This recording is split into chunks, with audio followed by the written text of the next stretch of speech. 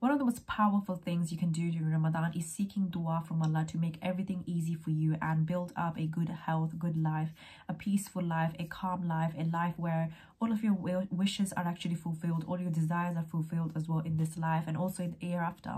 So please do not underestimate the value of actually dua in Ramadan, because it's going to be more likely to be accepted, especially if you stay up in the morning and if you pray your tahajjud prayers and your fajr prayers as well on time, and you will see that everything that you wish in your life will be coming true if it's actually good for you. And if it's not bad, if it's actually bad for you, then of course Allah will make sure that He will replace it with something better, or He will take that away from you, or He'll keep it away from you for that.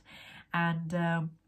I believe that if you're not making duas in Ramadan, then you're actually missing out a very big chunk and an opportunity to make dua for those people who actually need you, and you need it yourself as well. So please make dua during Ramadan.